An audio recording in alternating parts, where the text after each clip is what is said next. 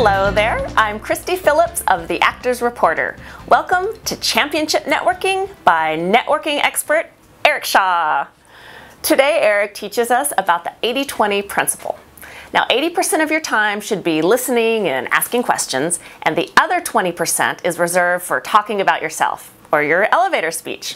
You ask a few questions, you begin a relationship. You ask a few business questions and you begin a business relationship.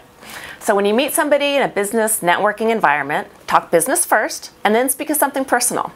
The personal can and will affect and cement your business side, especially if you have a hook. But remember what you're there for. You're there to get business. Ooh, that 80-20 principle, I have to work on only talking 20% of the time. I tend to go over a little bit. So just remember, you have to listen and learn. I'm Christie Phillips, and see you on the next episode of Championship Networking. Remember, the way you do anything is the way you do everything. Bye!